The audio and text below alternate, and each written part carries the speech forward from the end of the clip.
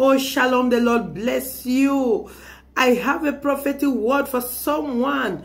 God says I should tell you he is not mad at you. Hey, yes, you heard me right. God is not mad at you. God says he understands.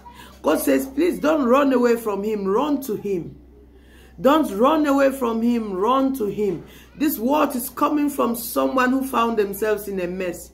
You just messed up. You just fell. And you feel so ashamed of yourself that you almost feel like running away from the presence of God. You almost feel like, how can I face the people? How can I face the church? How can I face God in this situation? God says, even if man judges you, he is not judging you. He understands. He understands. He says he has told you over and over, you can still fall 7 times, and 7 times you will still rise up. So the problem is not in you falling. The problem is if you remain on the ground.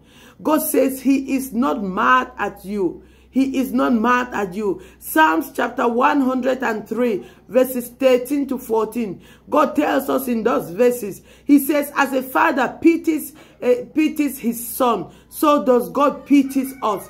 Because he understands that we are flesh. He understands that we are made of dust. He understands and he remembers that we are made of dust. So God is not ignorant about your struggles. God is not ignorant about your struggles.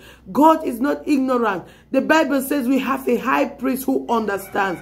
He understands. Jesus was made flesh. So he knows the difficulties we have to go through, going through our daily lives. He understands. Hallelujah. We have a high priest that understands.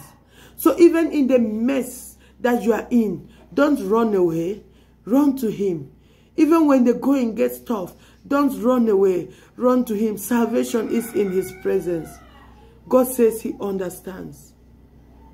He is not mad at you. Just don't run away from him. God bless you. Shalom.